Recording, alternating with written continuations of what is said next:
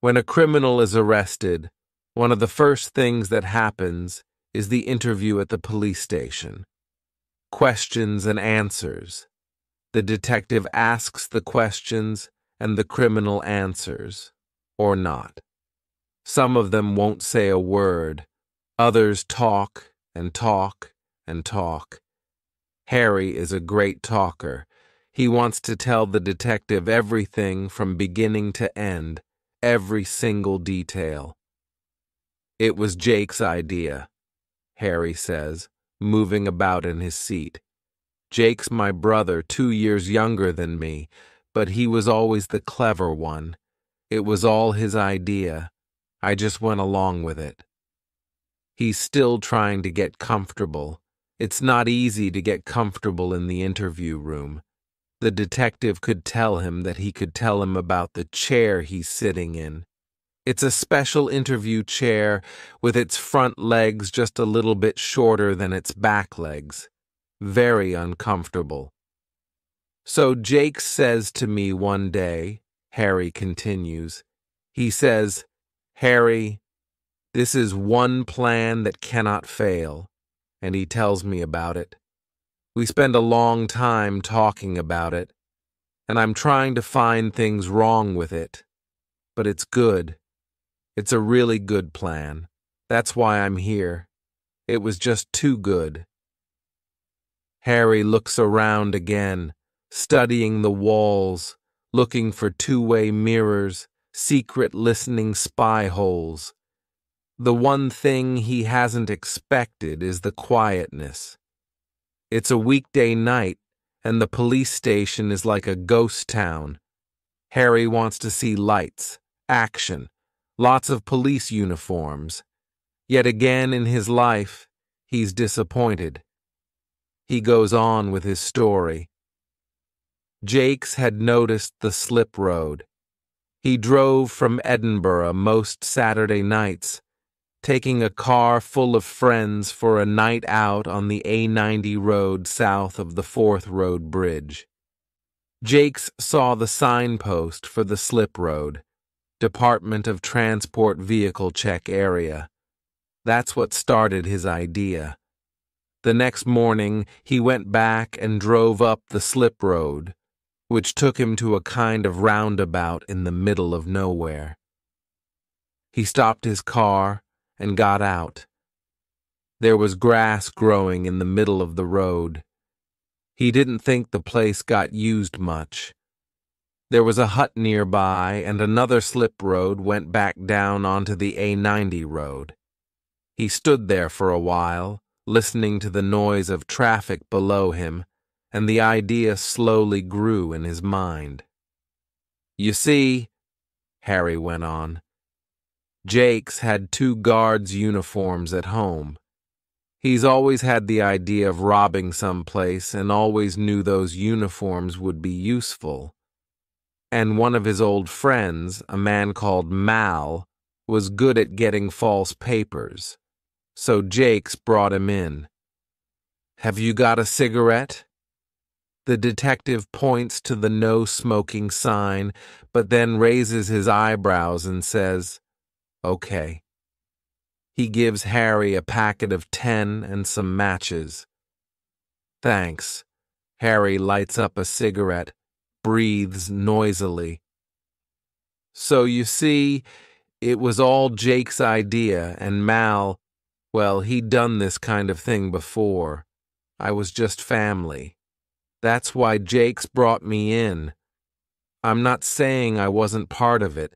I mean, that's why I'm here now. I just wanted in the police report that I wasn't the leader, the clever one." "I think I can agree with that," the detective says.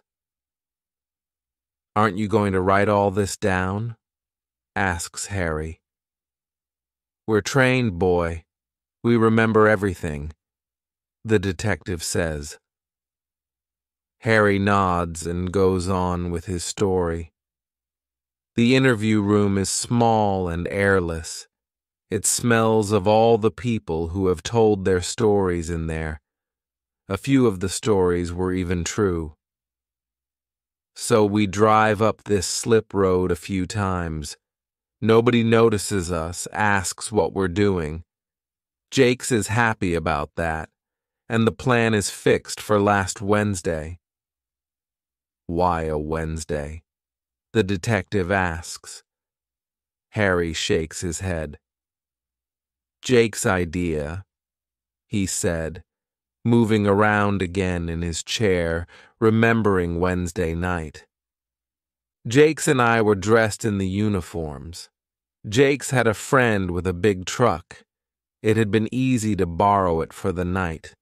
The story was they were helping someone move house. They took the truck up to the roundabout, left the car near the bottom of the slip road. Mal was dressed like a truck driver, and he and I waited by the truck. Jakes went back down to the A90, stood by the Department of Transport sign, and used a torch to stop a lorry on the road. Then he told the lorry driver to drive up the slip road to the vehicle check area. When he got there, the driver would see a man in uniform, me, interviewing a truck driver. That way, the real driver wouldn't think anything strange was going on. It was just normal Department of Transport interviews. It worked. That's what's so amazing, Harry says.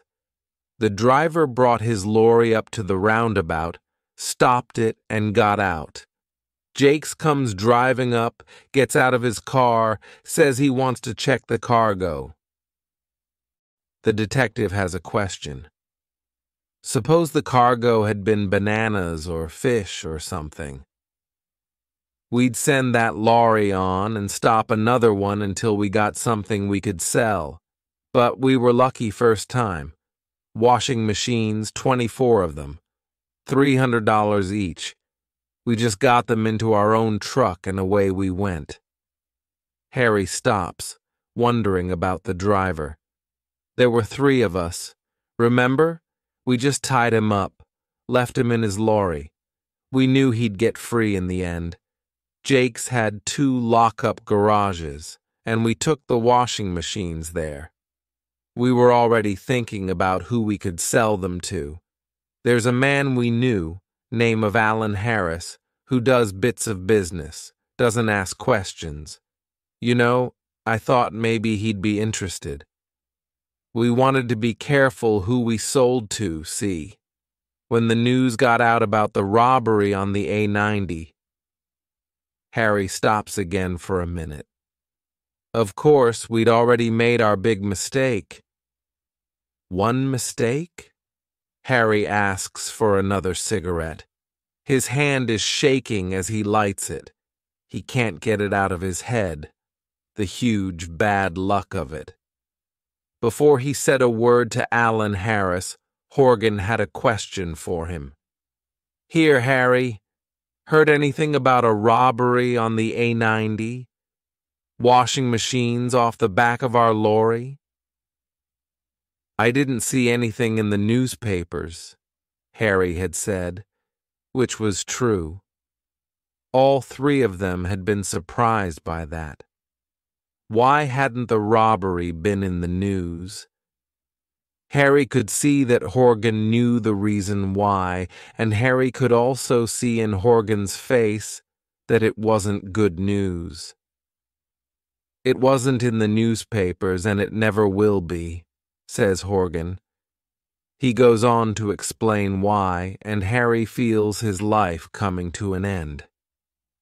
He runs to the lock-up garage, finding Jakes there. Jakes already knows it's written on his face. They have to move the washing machines, throw them away somehow, somewhere, fast. But they don't have the truck anymore. Where can they get a truck? Wait a bit, Jakes had said, starting to think again.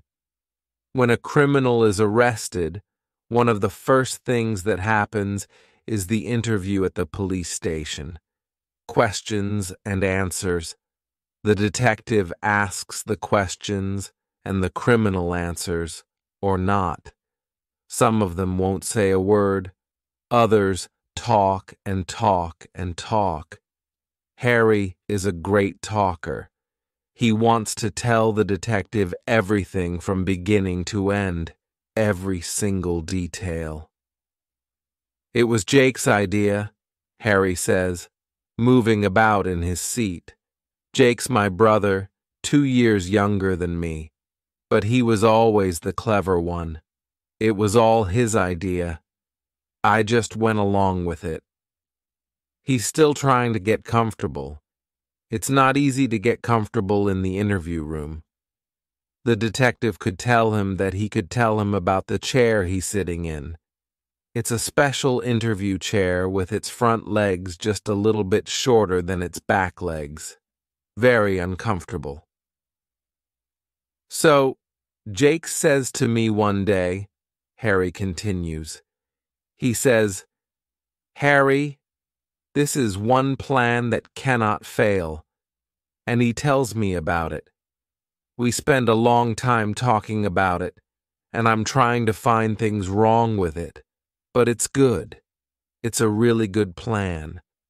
That's why I'm here. It was just too good.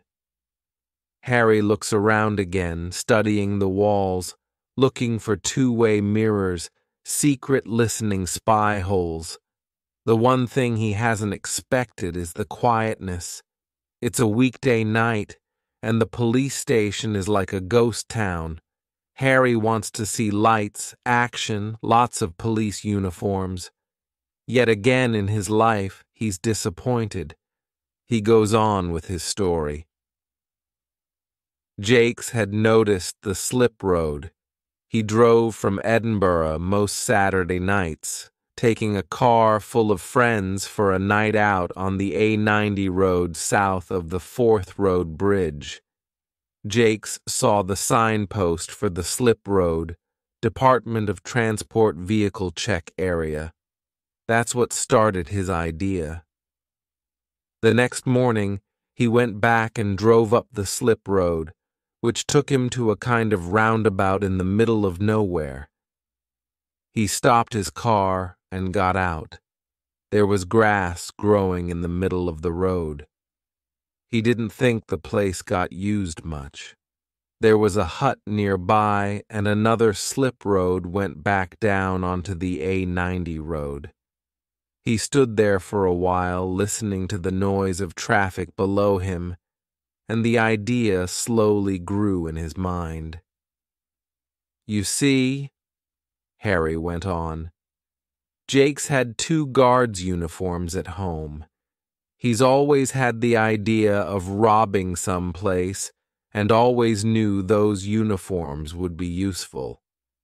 And one of his old friends, a man called Mal, was good at getting false papers, so Jakes brought him in.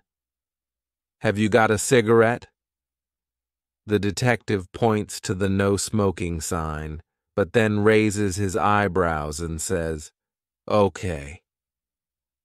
He gives Harry a packet of 10 and some matches. "Thanks." Harry lights up a cigarette, breathes noisily. "So you see, it was all Jake's idea, and Mal, well, he'd done this kind of thing before. I was just family. That's why Jakes brought me in. I'm not saying I wasn't part of it. I mean, that's why I'm here now. I just wanted in the police report that I wasn't the leader, the clever one." "I think I can agree with that," the detective says. "Aren't you going to write all this down?" asks Harry. "We're trained, boy. We remember everything," the detective says. Harry nods and goes on with his story. The interview room is small and airless. It smells of all the people who have told their stories in there. A few of the stories were even true. So we drive up this slip road a few times. Nobody notices us, asks what we're doing. Jakes is happy about that, and the plan is fixed for last Wednesday. Why a Wednesday? The detective asks. Harry shakes his head. Jake's idea, he said, moving around again in his chair, remembering Wednesday night. Jake's and I were dressed in the uniforms. Jake's had a friend with a big truck. It had been easy to borrow it for the night. The story was, they were helping someone move house. They took the truck up to the roundabout, left the car near the bottom of the slip road. Mal was dressed like a truck driver, and he and I waited by the truck. Jake's went back down to the A90, stood by the Department of Transport sign, and used a torch to stop a lorry on the road. Then he told the lorry driver to drive up the slip road to the vehicle check area. When he got there, the driver would see a man in uniform, me, interviewing a truck driver. That way, the real driver wouldn't think anything strange was going on. It was just normal Department of Transport interviews. It worked. That's what's so amazing, Harry says. The driver brought his lorry up to the roundabout, stopped it, and got out. Jake's comes driving up, gets out of his car, says he wants to check the cargo. The detective has a question. Suppose the cargo had been bananas or fish or something. We'd send that lorry on and stop another one until we got something we could sell. But we were lucky first time. Washing machines, 24 of them, $300 each. We just got them into our own truck and away we went. Harry stops, wondering about the driver. There were 3 of us. Remember? We just tied him up, left him in his lorry. We knew he'd get free in the end. Jake's had 2 lock-up garages, and we took the washing machines there. We were already thinking about who we could sell them to. There's a man we knew, name of Alan Harris, who does bits of business, doesn't ask questions. You know, I thought maybe he'd be interested.